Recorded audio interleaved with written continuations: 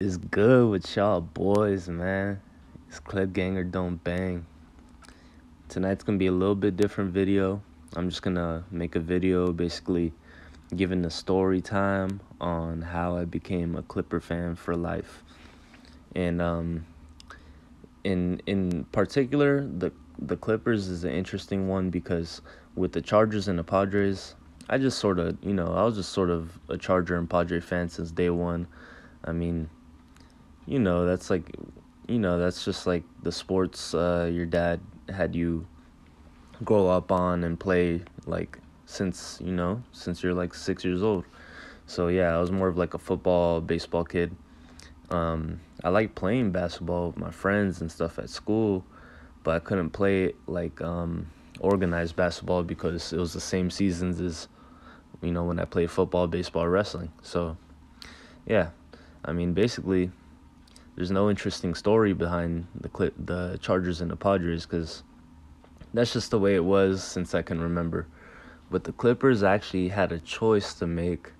It was a pretty easy choice. I just kind of, just kind of went with my heart, and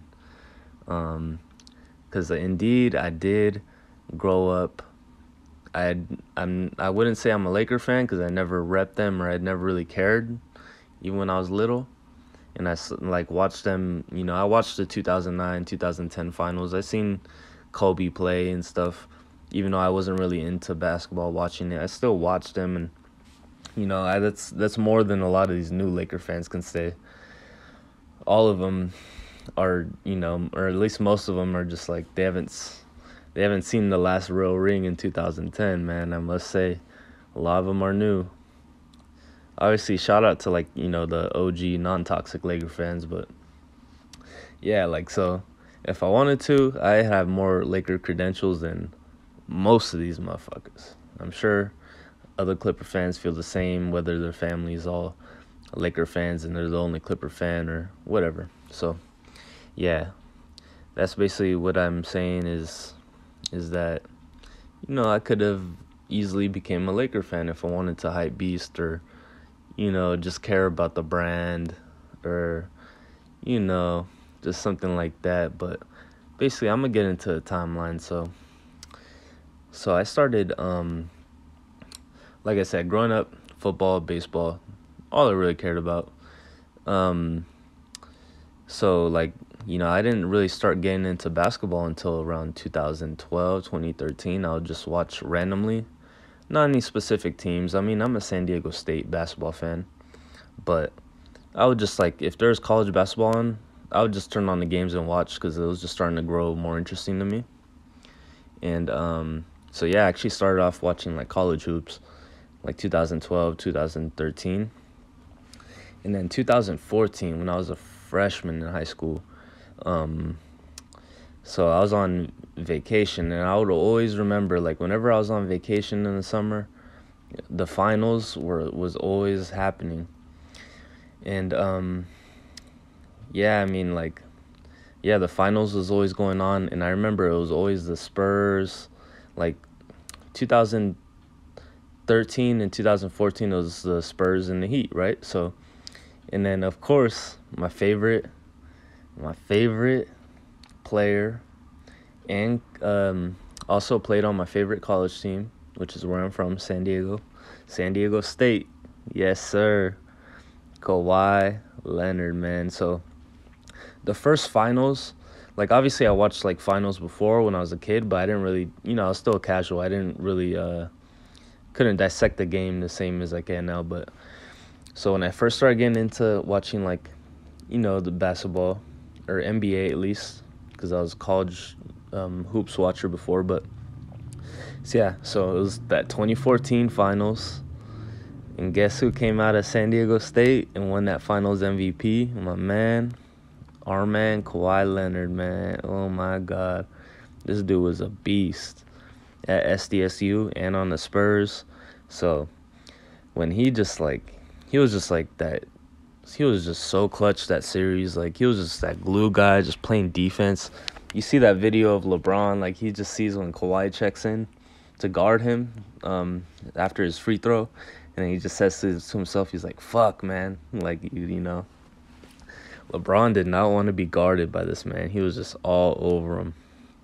LeBron still got his points up, of course, because he's gonna shoot in volumes. But man, like Kawhi did his thing, and the fact that he was like, he reps, my hometown, obviously San Diego, and played for my favorite college and stuff. That just like really got me into it. So since then, Kawhi like instantly became my favorite player. So when he joined the Clippers, like I heard the rumors and stuff, um, but I'm gonna get into that stuff later. But I heard the rumors about like Kawhi, but I didn't expect PG to come honestly. But Kawhi, I mean, we all heard the rumors, but couldn't really believe it. Like it was kind of a long shot. Like we're just not used to nice things like that, so it's just unexpected. So yeah. Anyways, so 2014 started paying attention more, and I was just watching the finals at the time.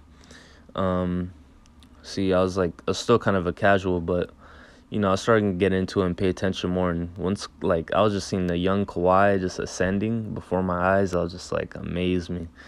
And I don't know, I'm that type of person. Once I see someone like from that reps the hometown area, out of my come out that college, do great things, it just that just moved Kawhi up my list, big time. So I wasn't a Spurs fan. I hadn't declared any team yet. At the time of this, if people asked me, I said Clippers, but that was during the Lob City era. So this era right here, I was basically I had some like Clippers sweats and stuff, and like from like 2014, 2015. I never had any Laker gear in my life, so let's get that straight. But yeah, like I wasn't paying the most attention during Lob City. I would just watch like Jamal Crawford's highlight, CP3 and stuff, because they're like two of my favorite players, especially Jamal Crawford. And he's part of one of the big reasons why I became a Clipper fan too. Same thing with CP3, but um yeah, I mean, they're just like this team was like so fun to watch. And like I said too, I wasn't like fully invested in the Clippers yet. I would just kind of peep them from time to time. If people asked me, I would say they were my favorite team, but I was still casual. I mean, I didn't really know what was what and what was going on, because I just cared more about. Um, I was still in high school at the time, so I had a lot of shit going on. Plus, I cared more about football and baseball. So you know what I'm saying. So yeah, this team was good, but luckily I never got to experience any of the heartbreaks they had in the playoffs. So those shout out to y'all Clipper fans that were there like pre-Lob City and stuff, that went through all that heartbreak. But I feel like that blown 3-1 lead by Doc in the 2019, I just felt like that's probably all the Lob City heartbreaks. It just felt like that all in one. So I kind of get what they feel like over like this team not hitting its full potential. But hey, I mean, life goes on. And then we transition into the next phase. This is when I became a certified Clipper fan. So I remember when the season just started, I was like, okay, the Clips are my team. I mean, we got the underdogs. I like the squad. They're just like, everyone just grew on me so quick. Like, we had Lou Will, Trez just doing their two-man game. Oh, man, Pat Bev locking shit down. It was just great. And then Gallinari, Tobias, obviously, had their greatest seasons with us statistically. And they're just doing good things. And we're just like, the team meshed so well, and they're all underdogs. And at the time, like, it just like I just related so much, because at this time, this 2018 Clippers, I was barely starting college, so I'm not like a school person too. Like I just rather just do my trade, go to trade school, just do my thing. But anyway, so yeah, school, I was just like, man, I just looked forward to watching the Clipper games once I got home from school, because school sucked ass, and that shit was depressing. So I don't know, man. It was just connected with this team so much. And honestly too, Shea Gilgeous was a big part, because he was about the same age as me at the time, and seeing him ball out, and I could just see the potential. I was just so high on Shea. He's still in my top five favorite players in the league right now.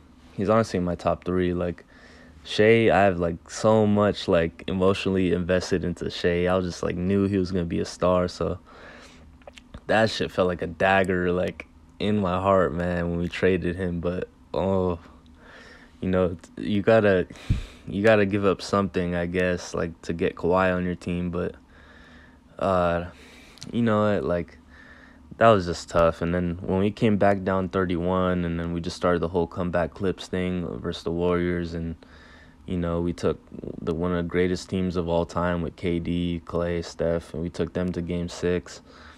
And like obviously nobody thought we were gonna win that series, but still, we kind of took it down to a wire, and we played gritty. So that just like that season just made me a certified like Clipper fan for life. And once like Kawhi and stuff, like how I started this video with Kawhi, right, coming from my favorite college when I was watching college hoops. So once he came to us, it just everything came full circle, and it was just like it was just great. And obviously, like, I've embraced Paul George by now and stuff like that. But yeah, I mean, like, when this happened, I was just like in shock. I was just whoa. Obviously, the Shea thing, giving him away, kind of hurt, but man, it was just like it was awesome. And I mean, that's where we are today. Obviously, minus Doc in this picture, because Doc's ass is out of here. But that's just basically the story. And yeah, I mean, it was just like that. Basically, that 2018 team, just with all the underground legends in 2018. It was just that's the year that kind of made me certified. I've kept up almost every single game ever since. So yeah, I mean, this is just basically how I became a Clipper fan. And I had a choice to be made. And this is what I'm saying. It's very easy to just be like, oh, I'm from SoCal, and the Lakers have the most championships in the NBA. Let me just be a Laker fan just because, the clothes are popular, and, they used to be really good. Like, man, that shit's so whack to me. And I've never liked bandwagoners. Like, I remember, like, obviously I fuck with Warrior fans, and I like Steph Curry's one of my favorite players in the NBA. But like my first, like, before I even got into basketball, like the first like snapback I ever bought was a Warriors one, my own cash. So that was like that was in like 2012, 2011. Like, that was before obviously I didn't know about the Warriors, but that was before they started popping off. So I could have said I could have been a Warriors fan too, if I really felt like it. But no, I didn't like the bandwagon culture. I just stayed true to the blue. The Clippers, they just fit me, because none of my teams have won a ring yet. So might as well pick a team that hasn't won a ring, and they're on the up and coming. And it's just going to be so sweet once the Clippers, Padres, or the Chargers finally break through and win something, goddammit. Because, man, at this point, it is just getting ridiculous. But just comment below your thoughts, and whether your stories or whatever, how you became a fan, or your thoughts on my story, or all that shit, man. So hopefully this was entertaining. I know I was just kind of all over the place, but we improv these videos, so it's just off the dome. So yeah, I mean, like I said, like the video, comment below what you think. Yeah, take it easy, guys. Have a good night. Much love. Clip Ganger Don't Bang signing out.